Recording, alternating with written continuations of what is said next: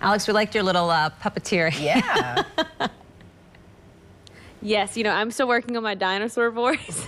I'm going to say it's a little rough this morning because it's so early, but this is fun. This is what Jughead and Beans is all about this morning, having fun. We were actually just having a debate, Justin Cooper and I, the owner, about ramen or ramen noodles.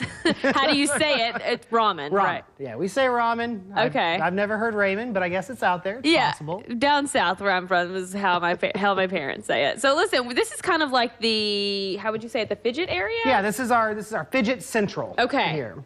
One of the most popular toys, of the last probably year or 2 years since the pandemic mainly, have been the impulse, the fidget, keeping little hands busy so that minds can relax, I think, with all the pressures that's been going on the last couple of years. Let me see these ramen noodles. Sure, so these are just exactly what you think, just different colored, looks like ramen noodles, and you just play with them. You just stretch them, pull them, flick your brother with them.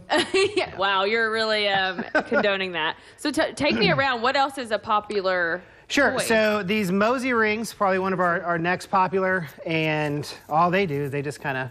Oh, I like that. Yeah, it's very satisfying, as the kids and the TikTokers say. Oh, yeah. You just go back and forth there on your hand. I feel like, and you said actually these, when we were like playing with these little puppets, you actually had some toy testers that gave these an A+. Yeah, so I have 2 kids. My son's 15, my daughter is 8. And so they test out a lot of our toys. And when we were down at market shopping for what was going to be big this year, they both picked these up, wore them for about 6 hours. And so I was like, all right, that's going to be a thing. When are you open here at Jughead and Beans in Norton Common? Yeah, so we are open Tuesday through Saturday, 10 to 6, and then on Sunday, 12 to 4.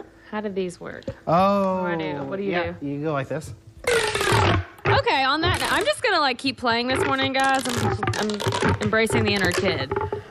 Ooh, it looks like fun. You know what's funny is his children are a bit older, right? So I'd be curious to know what some of the little ones, like our kids' age, really gravitate to when they go in there. Mine have one of those in green, Alex. Yeah.